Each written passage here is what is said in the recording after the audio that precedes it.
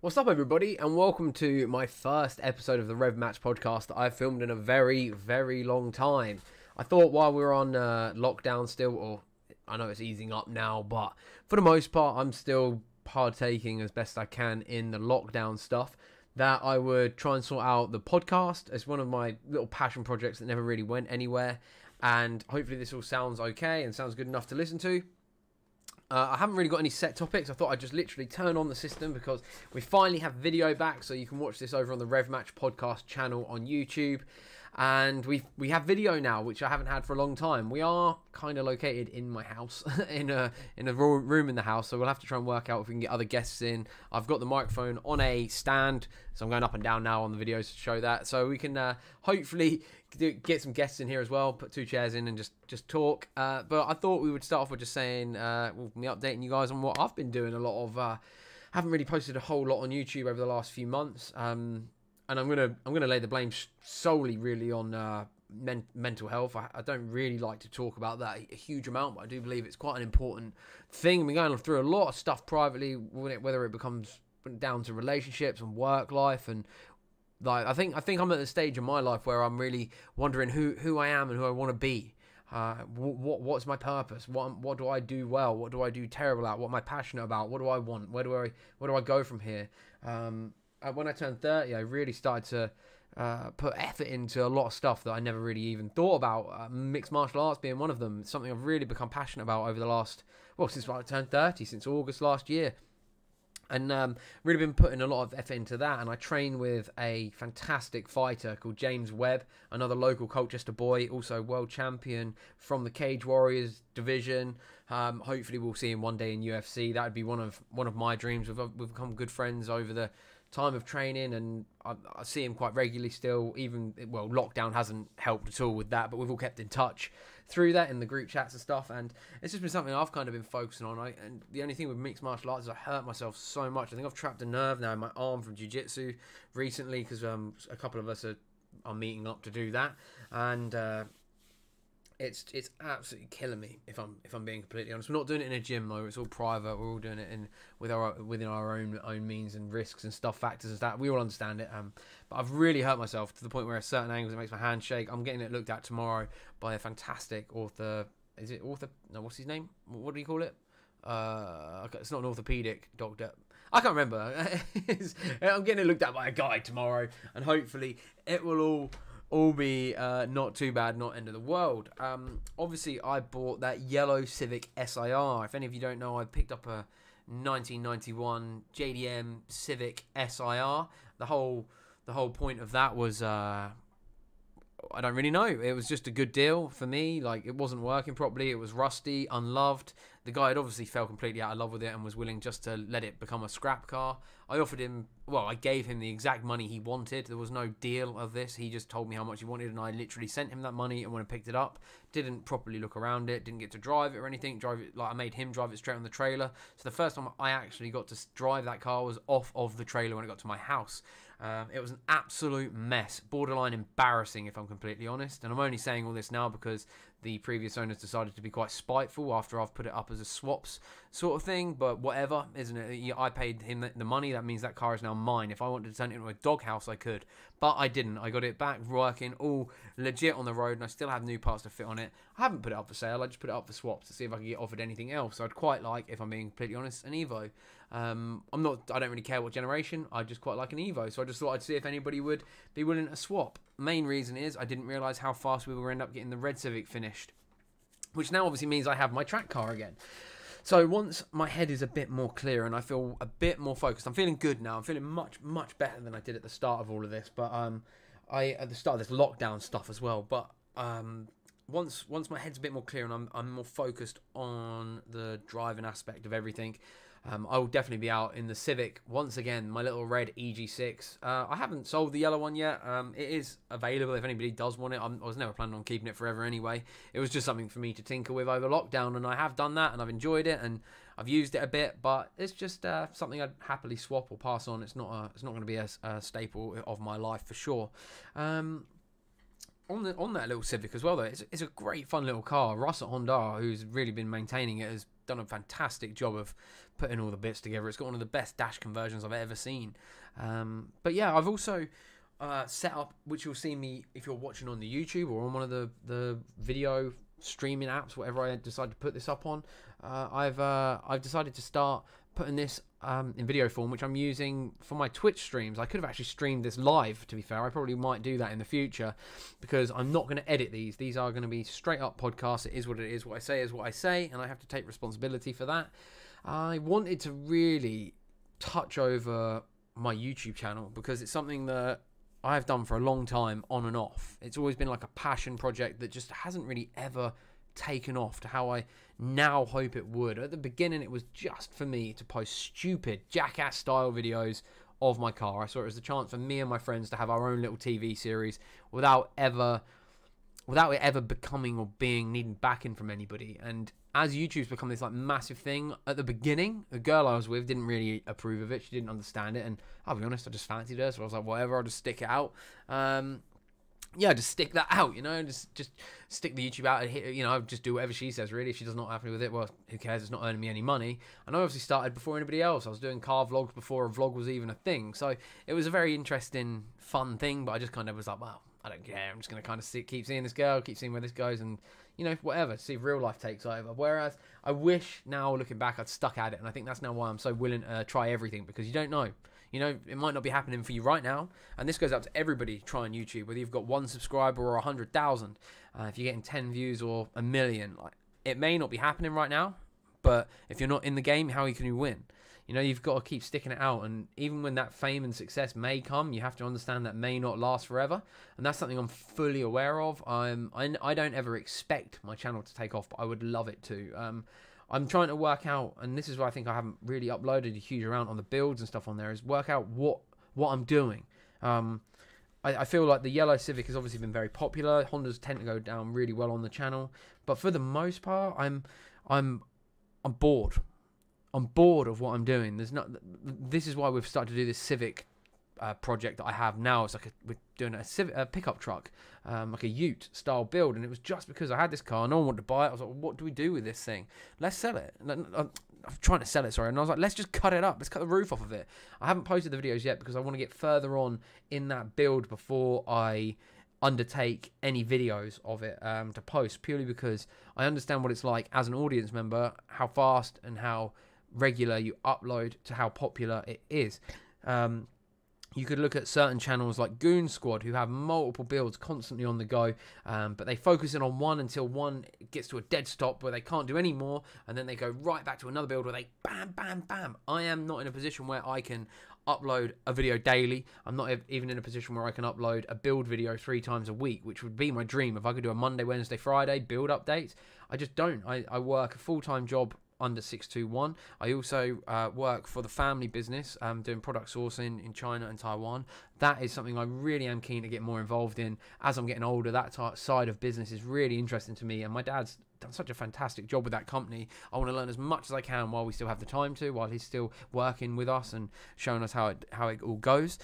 I also have always had in the back of my mind I wanted to start this podcast again and really get involved in this and get guests on and talk about stuff that I'm really passionate about, and it doesn't have to be cars. I know I've called it Rev Match, but that's because obviously I thought it was a cool name and it obviously relates to my car passion. It is a passion. It's not something I can get out of. It's as much as I wish I go, right, I'm packing up the car stuff and I'm going to go collect stamps and earn loads of money and buy a house and have a wife and kids and stuff. I know that I'm always going to be messing around with my cars regardless. And with my Adam Ivell channel, I'm just going to be open and honest in this because I think it's probably best to, so you guys can understand if I'm a bit down occasionally or whatever. Like with the Adam Ivell channel, I'm very, very fortunate to have a following of any size. I understand that. I understand how difficult it is as a YouTuber of any size to keep an audience, and I fully get it. And I love having my audience. I love the interaction I get to have with the vast majority of people.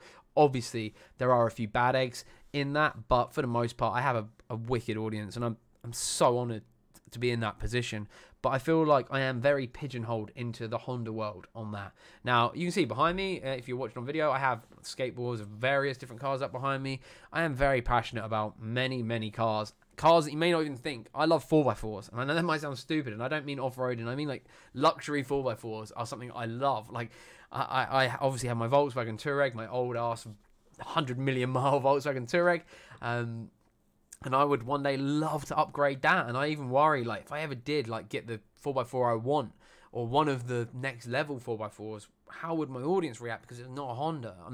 I'll be honest, the yellow EG6 is probably going to be the last Honda I buy for a long time. I'd obviously dream of owning a Honda NSX, but to me, they're like luxury cars when they're so expensive for such a old car. It's one of those things, like a treat. It's like a luxury. It's not something that I go, yeah, cool, I want one of those, I'm just going to go buy it. I'd have to be so further on in life with when it comes to money and earnings and income and family and that sort of thing. Like, okay, I could go and sell my M3 and the 2 Civics, and I could go buy an NSX, but it would sit in my garage and it'd barely get used. Like, I'd be able to modify it slowly, but not in any way, shape, or form what I want, I think. And it's just something that I've kind of buried to the back of my mind, and I've gone, do you know what? I can't do it yet. And like I was saying, I feel pigeonholed. I feel like I try and do anything else, I lose 2/3 of my audience. If I try and do any other content other than Honda on that channel, it's just so demotivating. And I was like, well, if I start up the new channels which I'm going to start. So I've actually got 3, and I'll run you through them right now. One I haven't posted any videos on yet. I've only got one video on there from 4 years ago. It's just called Ads. Okay, it hasn't got a URL or anything yet. You can find it on the sidebar, I think, of my main channel. I'm not sure. Let me have a quick look. But I also have the Rev Match channel, which is right now 169 subscribers. So I'm so grateful for the 169 of you that have clicked over and are willing to listen to my ramblings. And I also have a channel which is now called Adam J. And this has 2,130 subscribers, which I'm very lucky to have, mainly through videos of my Dalmatian, which I'm now going to be transferring over to my new YouTube news, where it's going to be car news. I'm going to stay in the car industry, and I'm going to focus all on that and try and take all the information from all the great news sources and tell the stories in my own way. And anything I hear, I can update. And I'm also going to put across some new followers hopefully new followers to other YouTubers. So you might find some YouTube series, YouTube guys that you might really enjoy, and I can keep everybody up to date in one place. I feel like it's something I'm really want to do, and I haven't done it before because I've been a bit nervous of trying a new style of video. Now I have this amazing computer that I finally invested in to get my gaming, basically, to get my gaming back on track. So I now have the opportunity to film straight from Streamlabs, which is how I stream on Twitch, and it just makes life so much easier, and I can upload it straight to YouTube, and there's no messing around. It really is just an absolute blessing in disguise, me doing all of this. My main channel, Adam Ivell, though, I would like to keep loyal to ridiculous cars and my so ridiculous car reviews and features, and also my friends' builds and stuff like that. And with only having and obviously the story times as well will stay on there, but I need to think of the story times, and I did have one to say, and I can't remember what it was. So we've got to get back to really understanding and kind of me just kind of sorting out my life to a point where it doesn't feel like such a mess. I feel like with everything going on, I've just got so much chaotic bullshit going on in my life, and so many mixed, conflicting emotions in my head. I don't know what to do. I think one of the big things about the Adam Ivell channel is I understand that the Nissan isn't the most popular car on there, but it is my favourite car. So when I'm posting stuff like that and I just get negative reactions like, oh, you shouldn't be doing this, you should be doing the Civic, when are you going to finish the Civic? I'm like, you know what, fuck off. I don't want to finish the fucking Civic in the minute. I want to fucking do my Nissan. But when it comes to drifting, my drifting isn't just something that I get to show you guys and it's cool, and I get to go, oh, look at my progression. Look, I couldn't even do a figure of 8 here, and now I'm out drifting with low origin. I can't, you know, I understand that the story like of it is that, but I'm not filming my drift stuff for any other reason, so I can look back on it, and hopefully one day when I have children, I can show them and be like, look at what your dad did before he'd like become disabled and ill and fat. You know, it's like I want to be able to show my future. I want to be able to look back in the future and be like, wow, I had a cool fucking life. You know, like, it was sick. Fucking dope. And I feel like being pigeonholed into this, like, oh, you're the Honda guy, so that's what you've got to do. I reached out to Honda UK multiple times. This is the first time I've ever said this publicly, by the way. I reached out to Honda UK multiple times over the years to try and work directly with them. I said I've got a big Honda following. I'm very passionate about the brand. The first time round, the guy said he'd sort me out. I had 8,000 subscribers, and the guy, I can't remember who it was, he doesn't work there anymore. I know that because I followed him on Twitter, and he said he'd left. And I was like, okay, good. You're a fucking horrible cunt. He basically replied to me saying, yes, you can have the new Type R for a day. We just need to see what you're doing. So I'd filmed an Integra video, I think it was, or something along those lines. And I sent them that, and I was like, this is the sort of thing it will be. I just really want to get behind the wheel. I've got a lot of people that enjoy hearing me talk about Hondas and seeing what my thoughts and my vibes are with them. And the guy at Honda PR at the time basically replied going, yeah, we'll sort you out something. It'll be great, blah, blah, blah. I was on top of the world. I thought, fuck, this is so cool. Like, I can't believe Honda are willing to risk this on me. Like, this is so fucking cool, man. And then the day came, and the day before I was meant to pick up the car, I said, just confirming, like, where do I go to pick up this car? Because I booked the day off work. I had everything organised. I had a drone guy ready to help me. And I didn't get a reply. And I messaged him again on the day going, hey, dude, do you know where am I meant to be coming, like, to come pick up this car? Because I knew I was only going to have it for a few hours. Bear in mind, the drone guy took a day off work. I took a day off work. And they didn't even have the courtesy to reply to me ever again. And I was like, what the fuck, man? This is annoying. And I was like, well, okay, that sucks. Maybe it just got a bit lost in translation. I said, hey, look, I emailed again going, hey, look, let me know if we can rearrange this. I'm really like interested in doing this. I only need the car for a couple of hours. Like, it'd be great. Never heard anything back. I then found out Honda, you had a new PR guy, and I was like sick, so I followed him on Twitter, and I tried to get him to interact with me, and I see he posted up the new NSX. I was like, oh, it'd be wicked to do a video on the new NSX, not even thinking that I'd get that chance. And I think this is all still on my Twitter now. And he replied going, have you got any? I said, I've worked with Toyota before. Here is the video. And obviously the video was a clickbaity kind of video because Toyota had spent a lot of money sending me over to Sweden to do it, and it hadn't got huge views. And I was like, right, I'm gonna change the title and stuff. And he was like, he obviously didn't watch the video at all, because he was like, you're sending me a video of you crashing a limited edition car. I wasn't even driving it, and we didn't crash. It was a clickbait title. A limited edition manufacturer's car for me to lend you a £150,000 supercar. I was like, you didn't watch the video at all, man. Look at what I could create, and I have a Honda audience. It will definitely work. Like, and he literally just put, I literally replied again going, I wouldn't need the I wouldn't even need the NSX. Give me a CRV. I'll show you what I can do with, like, potentially the most boring car you make. I'll make content with it that's worth watching. And once again, he just ignored me. And I was like, the fucking attitude of some of these people, man, when they're giving out cars to other YouTubers who may have less views, may have a supercar audience, and they're getting given a Honda, and it's like, that's not correct. That's not the correct place for that car to be. But whatever, man. I'm not going to get too much into it. I don't know who is at the Honda PR bit now, but I don't care. I'm done with trying. I will, if I want to do Honda videos, I will find Honda owners that will allow me to borrow them to do an honest video, because then I'm not stuck within the PR stuff to butt lick, basically, because that's kind of what you have to do with some people, I feel. That's the truth. This is a real shame, because I always thought it'd be great to work with Honda UK, and I got the opportunity to go to Honda UK HQ with Honda Pro Jason. It was really cool, but once again, one of the Honda workers there, this lady who was showing us round, she came running down and screaming and shouting at me, told me I wasn't allowed to film on the production line, only Honda Pro was, and I had been told leading up to this that I'd been cleared to film as well, which in turn become a lie. So once again, alright, it was a cool experience, but it was 3 days out of my life that I took out to go create a video that I never got to make. And they made Honda Pro Jason delete all of the footage off my cameras before I even went home, which I felt really fucking angry at, if I'm honest. I still love Honda Pro Jason. I still get on really well with him. I really like that guy, but I feel like Honda themselves fucked me. And I was like, do you know what? I'm fucking done with this shit. And that's why you don't see any new or modern Honda stuff on the channel. That's why, if you do, it's a very honest way of talking about the cars, because I don't expect them to butt lick me. I don't expect them to kiss my ass or, you know, be like, oh yeah, I just expected a fair shot. I feel like after 8 or 9 years of doing YouTube and the passion I've put in with their crappy brand, I thought they would at least acknowledge me for saying, like, for even coming there. Do you know what I mean? I'm there doing it. I was meant to be. I just feel really like they don't give a shit, and that's fair enough. But I think they kind of put that across in their cars nowadays as well. It is what it is, isn't it? So yeah, that's one thing that really knocked my confidence when it was coming to work with manufacturers. But on the flip side, Toyota UK had no reason to take me anywhere. This is the most that I've ever said about a Toyota on my channel was probably the Land Cruiser my mum and dad had when I was younger, and I ran over a tent for a bit of banter.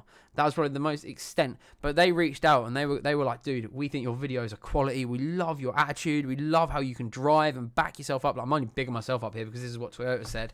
And they were like, we would love to take you on a trip. And they gave me 24 hours to decide to go, and I went. And I stayed in touch with the guys, and they gave me, once again, another opportunity by sending me up to Drift Shifters, content that works on my channel, because that is what I do. I do drifting. And it was like, cool, they're sending me up here, and they gave me a car for a week. And it was just like, they were like, yeah, keep it, have fun with it. And it was a RAV4 hybrid, and I have got a video of that coming out on my review channel soon. I finally have a place to put that video that doesn't seem out of place. And then, once again, the new Yaris GR came out, and they sent me to Portugal. They sent me to fucking Portugal, guys. Like, all off of their own. They've paid for everything. 5-star hotel, food, whatever you want. They sent me there. Like I said, they have no reason to, other than they like the person I am and the content I can make for them. Instead of looking down and talking down to me as if I'm as I'm not worth anything. Oh, you're just a fucking scummy YouTuber. I'd like to remind everybody, because I don't think a lot of my followers will understand this. I used to be a freelance writer and photographer for magazines. I've always been involved in the car media industry. I used to do car reviews for magazines. Like, it was cars that I would go out and find and review and talk about and go over with the audience. And that's why I transitioned into car reviews on YouTube with modified cars, because that's what I used to write. So I used to do that as a young kid. It's so annoying when people look down at you as, oh, you're just a YouTuber. All right, I might be a YouTuber, but I'm also a lot of other things. And I don't like being disrespected, purely because I enjoy making fun videos on the internet. And I feel that's something that I think a lot of the people that work at these car companies, they're not car people, for one. They are business guys and people they find, like these car manufacturers will find straight out of university or from other businesses where they've got a good CV, basically. And you can tell what companies do have the car guys in and what ones don't, I feel. And I don't care who it is I work with. I'm a nice person. I will always be friendly. But that's the first time I've ever spoken about the Honda stuff publicly. And I hope that you don't think I'm being a fucking spoiled prick about it. Like, genuinely. Like, I never expected anything. I just couldn't believe how he spoke to me. And then on the flip side, how Toyota speak to me and have always been so lovely and wonderful. And I'm just like, see, this is how a car brand should be. And I hope in the future I do get to work with more car manufacturers. It really is like a dream of mine, I guess, even after my negative experience I've had, but I will just remember that in the future. And who knows, they maybe will, obviously we know Honda UK have had trouble because they've had to shut down their plant and stuff, and it's such a shame that all the workers there, well, except for some of the management, that some of the work, like the most of the workers there are losing their jobs, because for some of them people that work there are wonderful, and it's such a shame that this is having to happen. What else can I tell you about? So what was I saying? Yeah, so that's why the Adam Ivell channel's been a bit funny, and obviously I built the E36 that I've got, the drift missile car that I'm doing. Sorry, I've been building that over lockdown too, all by myself. I haven't been filming it. I just needed some time away from the camera because it's so hard to be, oh, look at me, I'm Adam and I'm happy. Oh, look at this, and when you're deep down, like, you're just like, do you know what? I really don't even want to leave my bed today because I'm feeling that shit. And you know, it's so difficult. Like, it's so difficult to juggle everything sometimes. I feel very privileged to be in the position I'm in, but I also feel like I have earned my way here. So I don't feel like I'm at the top of the tree yet. I still feel like I'm very, very much near the bottom of the ladder, and I think that is shown with who interacts with me. I will be the same person now as I will be if I ever hit 100,000 subscribers, if I ever hit 1 million subscribers and all that sort of stuff. I will stay the same me, because I believe it is important to not let the fake world impact who you are as a core person, because in reality, what is life? I think everything is a show.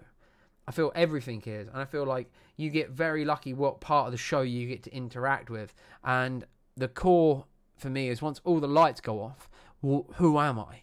And I'm still a guy who loves to go up and have a cup of tea with his mum. Every chance I get, go and watch a football game with my dad, help him with his car if he ever needs it, with wherever I can help. I'd love to go and sit with my granddad and have a glass of whiskey, because this is why I live where I live. I live in an area where I am within 5 minutes to 10 minutes, really, well, driving wise, on 4 minutes from my mum and my granddad in separate directions, and my dad too, because he lives obviously with my mum. And within my garage, I'm 5 minutes from my garage. I am 20 minutes walking distance as well. So it's like I am a family guy at heart, and I really don't ever want that to change. I would always be that guy. I'm always gonna, be the uncle to my niece, and watch her grow up. And that's why I did that chalkboard video. I think that was the first time I really showed the E36 on the channel for a long time. And I only did that because I wanted a little video of me and my niece drawing on it with chalk. And that was the only reason I ever did that. And it was fun, and it was just like a cute little thing. I don't want to get lost in the YouTube world. I don't want to really have to change who I am and my core values for a bit of clout. I'm a 30-year-old bald guy, man. Look, I'm showing the people on stream. I've got fuck all there. But it is what it is. Like, I am who I am. I'm a good person. I think I'm funny, obviously. I think I'm quite a funny dude. And that leads me on wanting to tell you what my next step really is. So, with all this working from home malarkey and the ideas brainstorming and how well the storytime videos were received, they to me were like little 10-minute stand-up sets where I could test little things and do little jokes. And I am very, very passionate about stand-up comedy, and I would love for that to eventually be where my passion takes me, and I get to travel and tell jokes and stories and share my experiences. And as of now I've kind of got like the background for everything else set up. I've been setting up a new website for a new company. I've been setting up my new YouTube, my new ideas for my new YouTube channels, and getting all the stuff like you're seeing now all set up and learning how it uses and waiting for the equipment. I only had this stand delivered today, and this is what's given me the chance to actually finally do the podcast that I wanted to do. I spent some time today setting it all up, and now I've got everything in. It gives me a chance to set aside some hours every week to write new material, new jokes for my stand-up. It's something, I don't know why it's something I'm just so sure of. I'm not that good at it yet. I'm not. I've only done 3 gigs, and my last gig was terrible. It was a bringer gig. I can't even remember where it was called. The Cavendish Arms, I think it was called, in London. And I think I got really fucking unlucky. So because from being outside of London, it means I can only really bring very limited people. And I was very lucky. One of my friends, Jason, came with me to watch, and I knew a few of the other comics that were on. So I kind of had like 3 or 4 people that I knew would laugh. Like when you're there, they get your humor. They know your humor. And when you're telling jokes in front of other people, for the most part, it's nerve-wracking. But if they're there for a comedy night, like my second gig was a comedy night in Dover, and it was fucking brilliant. It was so good. The Louis Armstrong pub in Dover, I think it was, and it was fucking quality. And I can't thank Sally enough for putting that gig on and having me there and giving me the opportunity as a very new comic. And I got laughs. I had a great time. People were loving it. I was loving it. But the third gig I did at the Cavendish Arms is what you call a bringer gig, which is where you bring the audience. Basically, everyone in the audience is there. Basically, everyone in the audience is there because one of the comics has bought them. If you want to perform that night, you have to bring an audience. And I found out that a couple of the younger London guys had bought massive parts of this crowd. And I just don't think many 18 and 19-year-olds would really relate to my joke that I tell, because I don't think they've lived that experience yet. I think like when comedy is like subjective because you relate to it, don't you? Or you can relate to it. You can kind of put yourself in a position where you're relating to it. But when you're just a uni guy that's just shagging everything, then it's hard to listen to a joke. I don't know.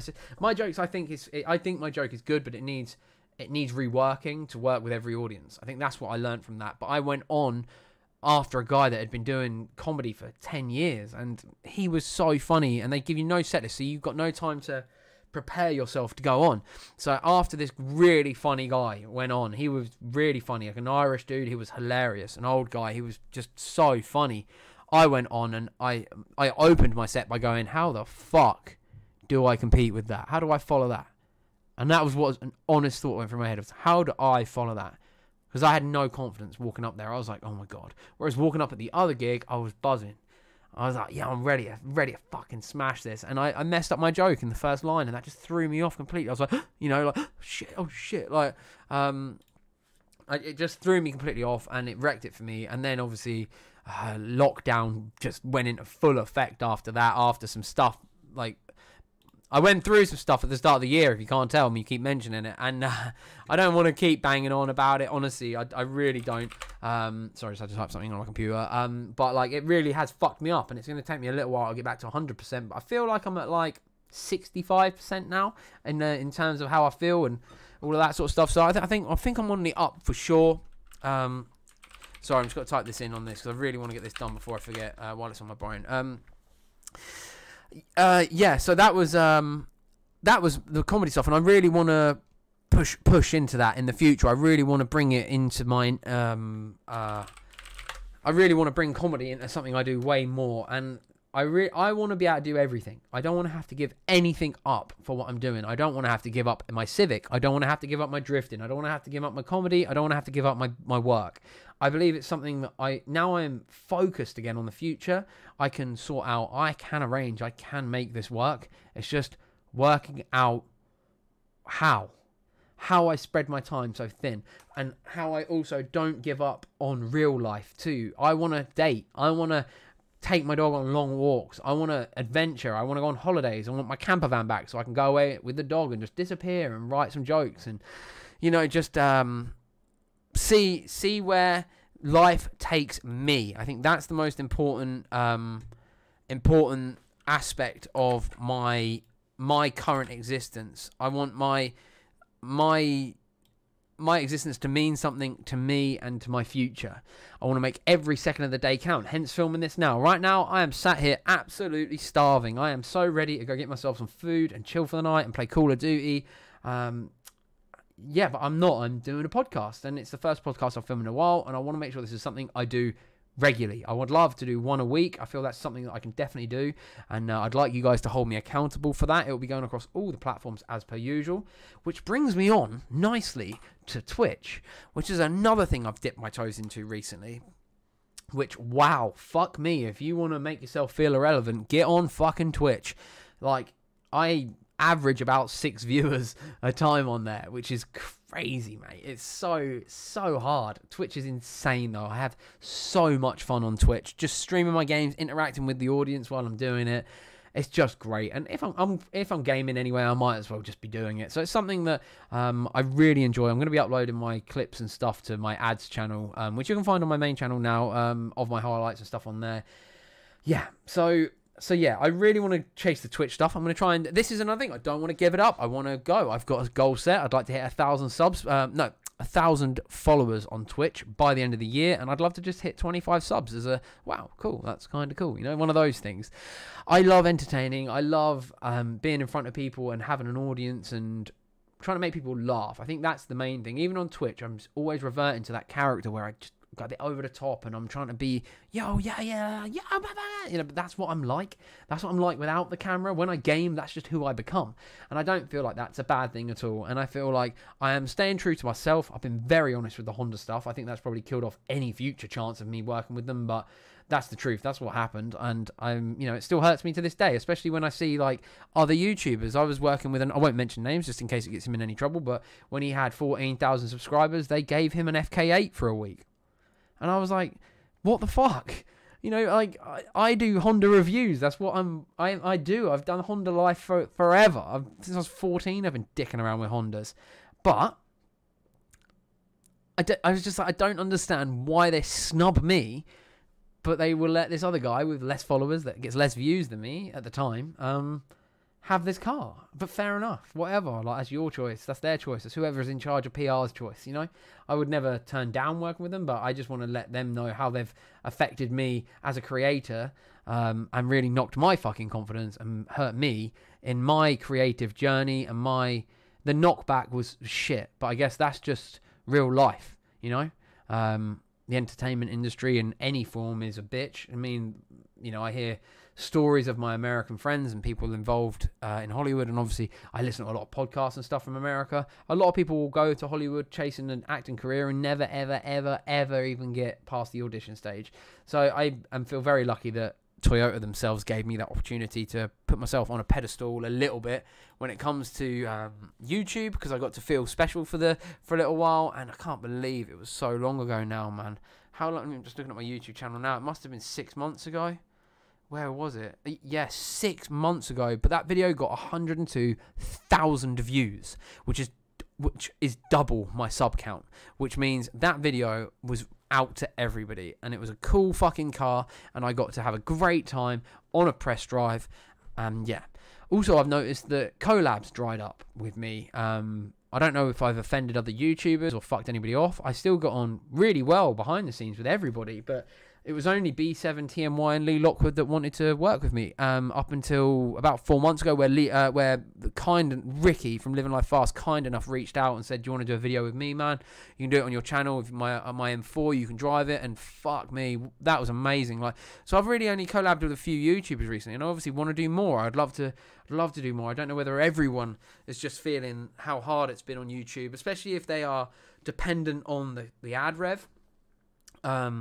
I don't know whether they're dependent on the ad rev. I don't know whether they're dependent on that as their sole income, and it's been stressing them out, because I know the adpocalypse fucked people, and I know that, and that's another thing I'm going to touch on this as well. But I know that it really hurt people, and it really fucked with a lot of people, and I understand that it could be a bit of a knockback. I know Bocker only does 1 video a week, which is a real shame, because I love Bocker as a creator. He's fantastic. I love Bocker as a person, but you know, that was great. But we only really got to do that collab recently, like 7 fucking months ago. But I sold him my E36. I can't believe it was that long ago. This is what I mean when mental health fucks you. Like, the last 7-8 months have been an absolute blur. I mean that. Like, it's been, I don't remember any of February. None of it. I don't remember any of February and the second half of January. I don't remember any of it. I have the only the only like memories I have from that are me being sad, and that's crazy, right? I put a brave face on for some YouTube videos, just so I had my channel didn't die. Basically, that's what I did, and I managed to get a few videos out there. They all did pretty terrible for views, but it is what it is, and I don't think that some people realise that when you're going through something like that and you're still trying to create, and then you read your comments and you're just getting ripped to shreds by these people that you thought liked you, and it's like, fuck, man, you have to take a break. And I think that's why I haven't filmed much over the last... I've filmed a lot. I've got a lot of videos to go live. On my Patreon's going to get another one tonight, which is pretty cool. I really like being able to do that, like post for the Patrons and that. But you know, it's been one of those fucking... Just one of those... 2020's just fucked me, man. And this lockdown, on a completely selfish note, really allowed me to spend some time in my house, not worrying about what anybody else is doing, and I could just refocus massively and get through the pain and get through all of the shit that I was feeling, because then it meant I could really refocus my energy, which I feel like I have. I feel like I've achieved that this lockdown. I feel like I really have achieved something, and my now goals are, I'll list them to you right now. I want to slowly but surely sort my health out, my especially my mental health, but my body as well. I want to get into a better shape. I want to look a bit nicer. I'd like for me to be a bit more proud of how I look physically, even though I am the same person regardless of a dad bod or not.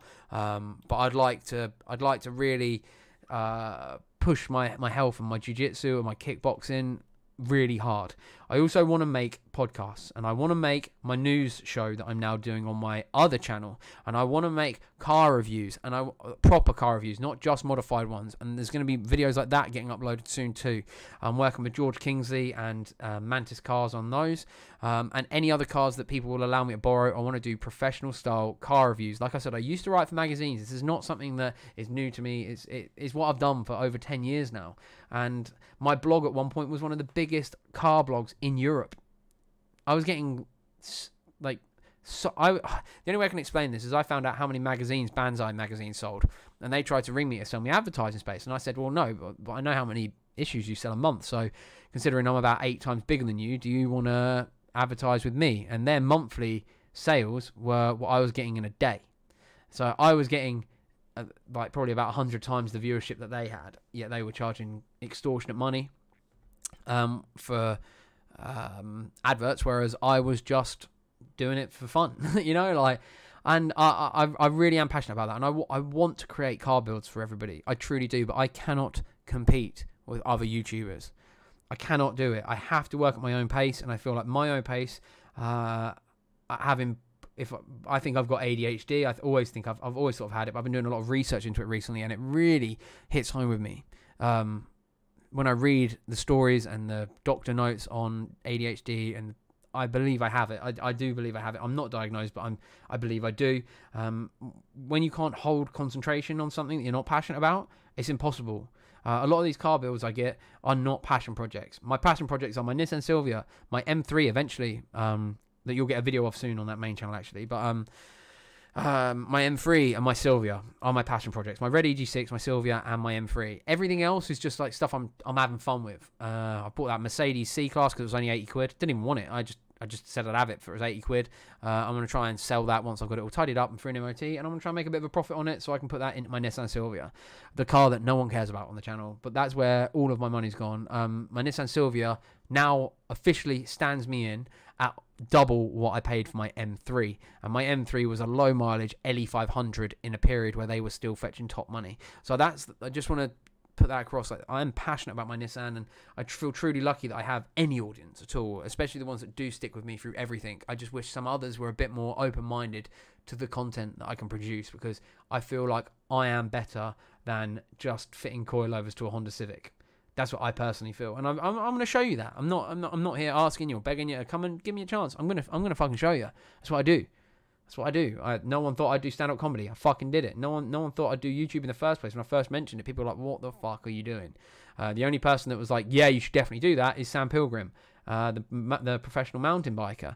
And he is still one of my cheerleaders, that whenever we meet up and talk, he gives me ideas to do. And I'm going to try some of these crazy ideas that on the Adam Ivell channel. I feel like they'll work quite well on there. I was going to talk about something, right, the adpocalypse and all that sort of stuff. So this is something a bit more serious, more YouTubey. So I think we'll probably finish this podcast up on this. So when it comes to YouTube, a lot of YouTubers live off ad rev. In England, I don't know why, but I feel like we are punished. I feel like we get way less monetization benefits than the Americans do, whether they just have a better amount of money coming in America to be able to spread out to their American YouTubers. But the Americans are definitely on a higher rate of money than we are here when it comes to car YouTubers. Now, the adpocalypse is something that really, really fucked me off, because all of the mainstream media outlets that were causing all of this adpocalypse are guilty of even worse, in my opinion, crimes than the YouTube platform. They will lie and manipulate stories to get the most clicks, and they will ram their websites and their videos full of adverts. Now, why are the mainstream media allowed to do this, but a YouTuber that might do something a bit stupid or swear or say fuck or piss or whatever, they then get demonetized? The YouTubers are punished. The YouTubers that don't get a wage, YouTubers that rely on ad revenue, and the mainstream media are attacking them. How dare they? The hypocritical cunts. I'm going to use that word because I fucking hate them. I feel like they're all a pawn of the government for the most part. I hate the government. I won't go into this on this one. If you want me, I'm going to go into more over-the-top topics on this, because like I said, I'm not being pigeonholed. Okay, so Rev Match is the name of the podcast, but I'm going to be talking about everything. And I think I feel like the mainstream media really fuck YouTubers, and then they have their own platform on here that they're happy to post their videos on. So in reality, they're fucking themselves as well. It just doesn't make sense to me why they don't just shut the fuck up. I feel like a lot of these idiots are coming out of university to write and get their name heard in the journalism world, and they want to be the one that brings down PewDiePie, or they want to bring the ones that bring down Keemstar or H3H3 or any of these big times that are earning millions and millions of dollars and pounds on this website.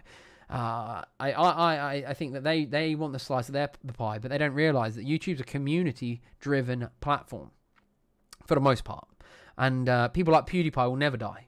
PewDiePie, I think, could go over to Twitch, and I still think he'd be vastly successful. And I'd follow him over there. I love PewDiePie's videos. I watch them almost every single day. And I don't tend to watch his Let's Play ones, but every like sit-down video where he does a Reddit video or anything, I watch that. KSI, they always try to drag him down. But look at him. He's showing you he cannot be pigeonholed. He's gone from being a FIFA YouTuber to a rapper that has an album in the top 10. And deservedly so. I really, really love KSI. I think I look up to KSI as a YouTuber of who I would like to aspire to be like, where you have what you're good at, which is obviously very good at the gaming stuff and the personality driven stuff, I feel like I'm a personality-driven guy. And whether I end up doing car reviews or I end up doing gaming videos or whatever it ends up being, I'm going to stay true to myself. And I feel like it's something I'm passionate about. So I've been very honest in this podcast, and I feel like if this ever gets to the wrong people, it's going to affect me massively in the future when it comes to doing press stuff. But I had to be honest with you guys. I had to get it out there and just level with you and understand why sometimes I'm a bit bitter about it, and why I've kind of said fuck off to the Honda brand and not bought the new Type R. Because why would I support a brand that I openly feel disrespects me? So nah. Or some of their employees, not so much the brand itself, but the people that the brand chooses to represent them. Yeah, I feel like that's all I have to say on this now, and I am starving. So this is a 45-minute podcast. They may be longer, they may be shorter. I'd love to get people on here and have them in this room with me. We can adjust the microphone to be sat in the middle of the room. It's on one of these swing arms, so I can just put it bang in the middle, and we can have two people in here.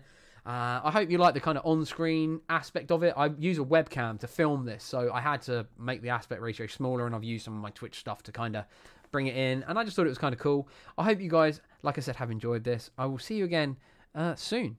If you want to check out my other channels, they're all linked down below, and if you're listening on Spotify or anything, please hit subscribe. It means so much to me that you guys will stick around. I want to say thank you for listening if you've made it this far.